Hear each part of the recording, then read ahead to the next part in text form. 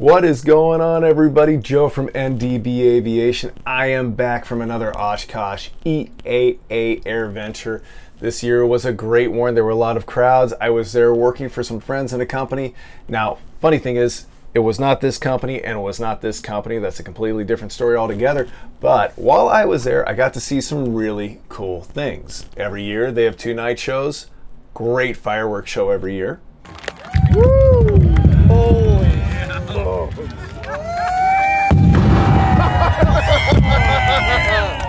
So I got to see the U-2 Dragon Lady perform and fly for the first time in my entirety of my life, which is approaching half of a decade at this point already. And I got to tell you, it was fun to see that aircraft fly.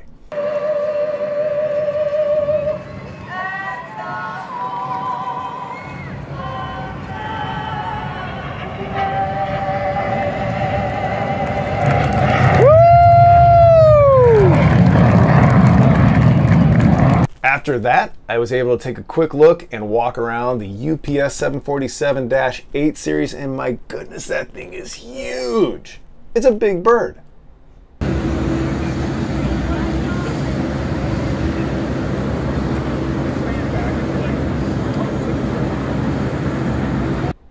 And I did get a chance for the first time to take a look at the Airbus A400M military transport aircraft. Now, to me, that thing is really interesting because it's the opposite of the C-17 Globemaster in many ways, very similar in other ways, but again, it's a prop aircraft with some serious horsepower driving those awesome looking props.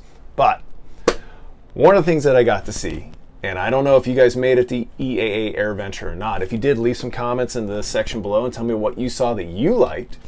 But something that I want to talk to you guys all about today, something that is new and coming to the market. We've already known about it a little bit. I was able to get my hands on, my grubby, dirty hands, and my feet on the Honeycomb Aeronautical Charlie Rudder Pedals. Now, these were tucked away inside EAA's Learn to Fly booth tent at Airventure 2021. Honeycomb was there, partnered with EAA to help out in the Learn to Fly Center. And what they had were the Alpha yoke, the Bravo throttle quadrant, and the Charlie Rudder pedals underneath. Now, disclaimer, these Charlie Rudder pedals were prototypes from what I was told.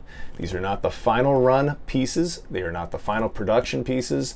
They are prototypes, and there are some slight differences that were on the inside of those prototypes. I'm not going to go into complete details with that, but I will talk about my hands-on time, my feet-on time, with using the Charlie Rudder pedals at EAA Oshkosh Airventure 2021 and give you my thoughts about what we might be looking at for a final production run unit as we move forward and hopefully see that sometime this year in 2022. So without further ado, I'm going to roll some footage above me over here. It'll be some looping footage of what I was able to record. You're going to see my dirty shoes and my legs in this photo here. I'm very sorry. Hopefully it doesn't offend anybody. And you'll get some stills as well tied in with that for you guys to look at.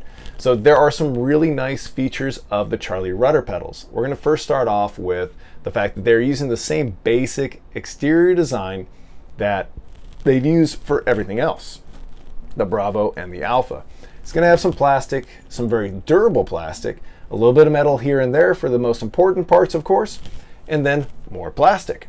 Now, the prototypes that they had there were well constructed. They put up with a lot of wear and tear throughout the air show. And at the end of the week, I saw them, I think, Tuesday or Wednesday the first time, played with them then, and I played with them again on Sunday, the last day of the show. I was happy to see that everything was still there working and in working condition, doing well. The overall construction looks solid. I didn't see any negative issues with these prototypes. The prototypes were actually very well constructed, and they put up with a lot of abuse. I remember my days when I repped SciTech, and we brought rudder pedals, joysticks, flight sticks, everything to the air shows. Sometimes those parts didn't make it through the air show, and those were production grade units. These were prototypes at an air show, which is huge, and they went through a lot of abuse, I bet.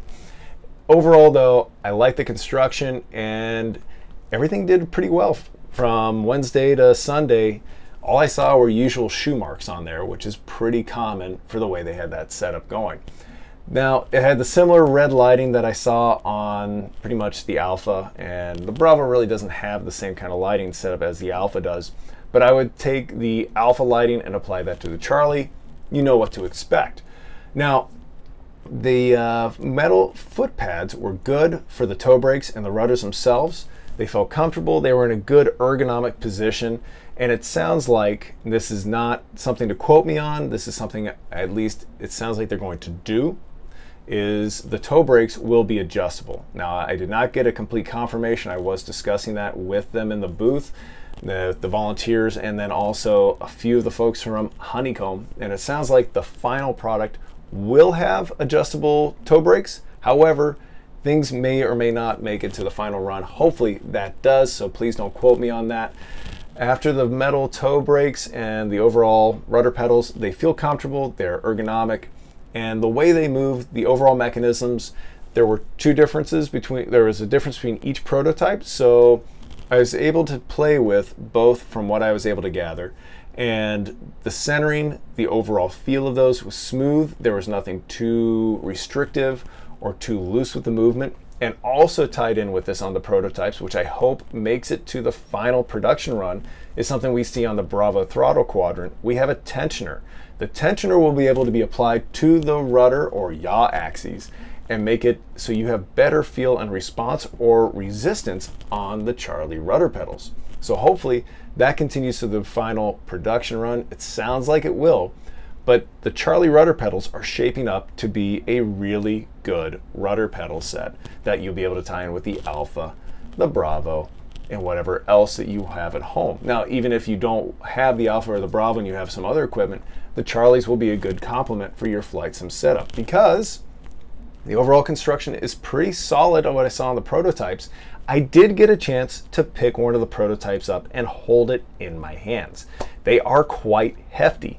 This is not a light rudder pedal like the Logitech or the CH or even some of the older Cessna or the combat rudder pedals from Cytec. Now, the Cytec ones did have those adjustable toe brakes, so I hope that does make it to the final production run if you guys are listening to Honeycomb. But these do have some heft. The Charlie rudder pedals do have some weight to them, which is going to be good. What I think of when I think about the weight that I felt is they will stay stationary, hopefully. Under the Charlie rudder pedals on the bottom, I'm told that most likely on the final run versus what we see on the prototypes or saw on the prototypes, if you guys were there at Oshkosh, they had anti-slip strips. So if it's not on carpet, it should stay in place. And then for carpeted floors, they will have carpet teeth to just keep it in place there. That combined with the weight will be good, because then you won't have to worry about your rudder pedals finding a way from here to there. What I do for my old Cytec Cessna rudder pedals, I have tape on the bottom, I have anti-slip tape, and then I also put them in a position where I have a few things around them to hold them in place. For a long time, I was using my kettlebells that I work out with to keep my rudder pedals in one spot.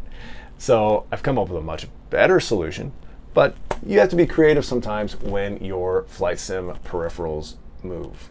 But it doesn't look like the Charlies will. So that is my overall impressions of my hands-on and my feet-on time with the Charlie rudder pedals. If you guys have questions, comments, or concerns, leave them down in the comment section below.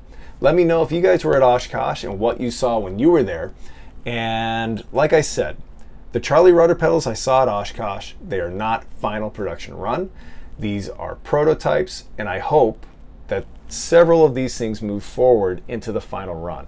The biggest things that I want to see, well, that same old fit and finish that we know and have come accustomed to for the quality of Honeycomb Aeronautical products. We pay a price for these, and they're quality products. I want to see that continue. 2, I want adjustable toe brakes. I feel that's easily overlooked by other manufacturers, but if we're talking about top realism or sim realism right now at a good price point, and at the price point that we can probably expect these to come out at, adjustable toe brakes will be a must. And then 3, the other thing that I hope, and I really hope it continues from the prototypes into the final run, I like that tensioner idea.